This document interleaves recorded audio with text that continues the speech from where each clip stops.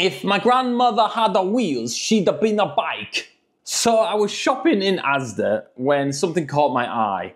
And if you hadn't guessed by that awesome impersonation, it was Gino D'campo. He had a whole line of Italian food, which I've not tried. So that's what we're gonna do today. We got pizza, we got pasta. Is it a cash grab by a celebrity chef? Will the food make Nonna proud? Not my Nonna.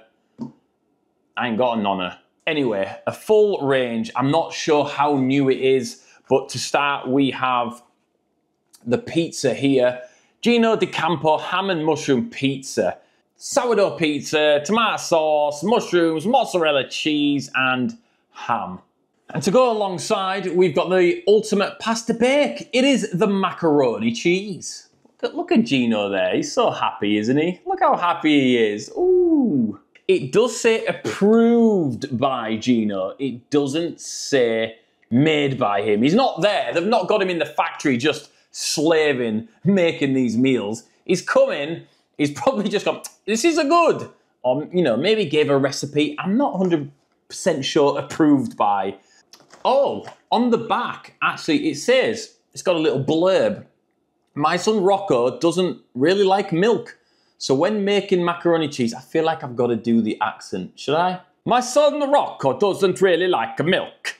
So when making macaroni cheese, I add in as many different cheeses as possible instead.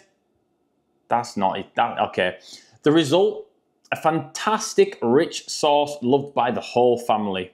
When I'm at home, you will often find me in the kitchen creating my favorite Italian meals, many of which are featured in my cookbooks and television shows. But here's the secret. I often freeze them down. Here we go. This is the important bit. Based on some recipes, ingredients, and methods, I'm proud to have created a range of classic meals inspired by Italy for you to enjoy at home just like his family. So it is Gino's recipe and he does approve. He grew up in Naples, the birthplace of the iconic pizza. As a young boy, he learned the art of making pizza from his Nonna Flora, his grandmother. So cook from frozen, 13 to 14 minutes on the pizza in the oven.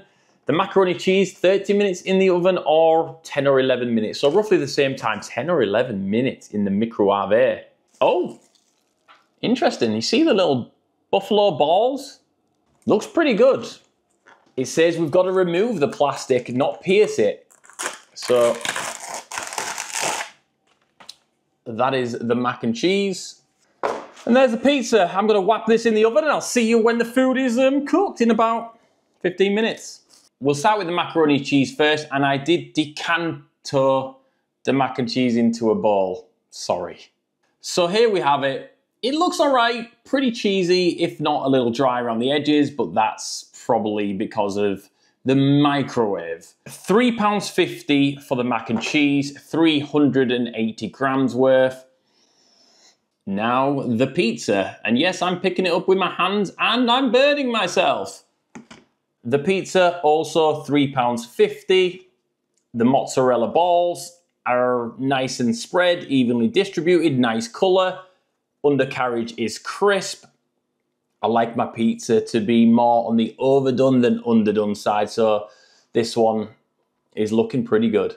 Bird's eye view now, there is the mac and cheese. You know, it doesn't look that pretty once you decant it and put it into a bowl. You know, it never looks the same, but we'll reserve judgment for the taste. And there is the pizza. Nice colour. Few mushrooms, ham looking good. Big pile of ham there. Mozzarella, like I said, evenly distributed. Try the tomato sauce in a moment around the edge. Looks good. Rustic is the word. Okay, we're going to start with the macaroni cheese. Absolutely steaming, as you can see in the middle.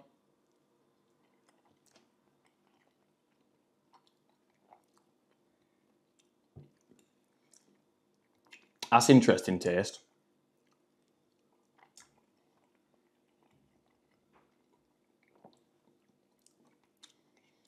Okay.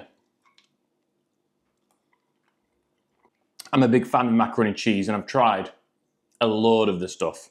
I make a really good mac and cheese also. I've tried a load of store-bought packet mixes, frozen. It's definitely rich in flavour. I will say the pasta has held itself. It's not mushy. Even in the centre, it's got some body to it. I like that. I can get a small hint of Parmesan cheese.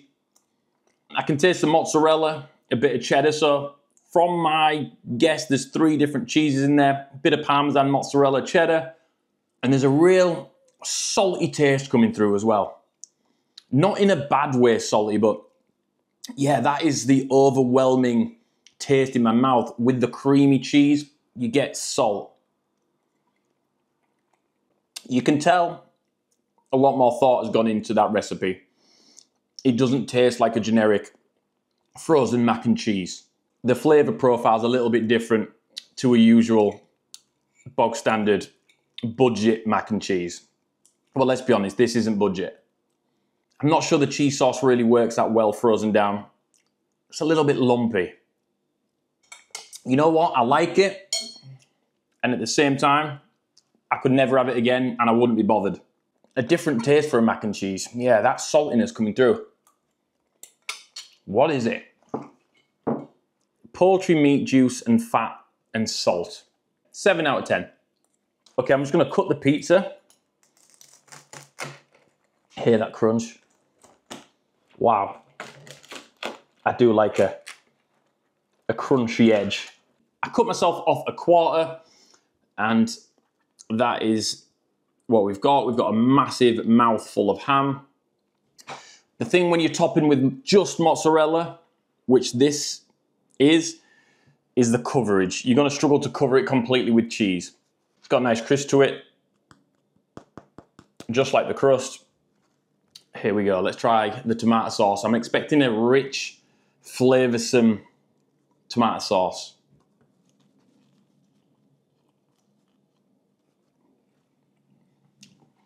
Exactly what I got. The sourdough is excellent.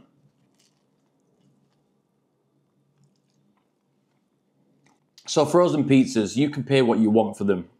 Less than £1, or you can get the brand leaders.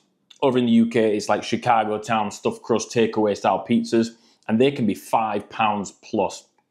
Or you can get your supermarket's finest or best, which again can be £5 plus. This was £3.50, and I'll be honest, it's pretty damn good. I've been to pizza restaurants, local ones like Pizza Express, Pizza Hut, but Pizza Express in particular, the last time I went, you're paying nearly £20 for a pizza. That was one of the worst I've ever had. This beats it by far. The sauce is rich, the right amount of herbs. The tangy hit of tomato is perfect, but not overly so. I love a crispy crust, and dip that in some mayo, garlic mayo, truffle mayo. Want a bite? As far as a frozen pizza goes, it's not soggy. Flavors are all at the higher end. It's an easy 8 out of 10. I'm not gonna lie, the mac and cheese on the pizza slaps. Let me tell you something about pizza. If you have a good crust, it doesn't need to be stuffed. I use somebody that leaves the crust. Eat all the topping and just leave the crust to the side. Is that you? I'm just happy it wasn't crap. Because I'm not gonna lie, I thought it was gonna be. I think we've covered everything there. Please leave a comment down below if there's any other foods you'd like me to try at home. It's all good and well going and eating at different restaurants and places like that, but I could do more reviews when I'm at home. So leave a comment down below, anything you'd like me to try that you might have seen on the shelves, maybe that I could import. Leave a comment. I appreciate you. Thank you very much for watching. Gino, good job. I've got half a pizza to eat. I'll see you in the next one. Peace.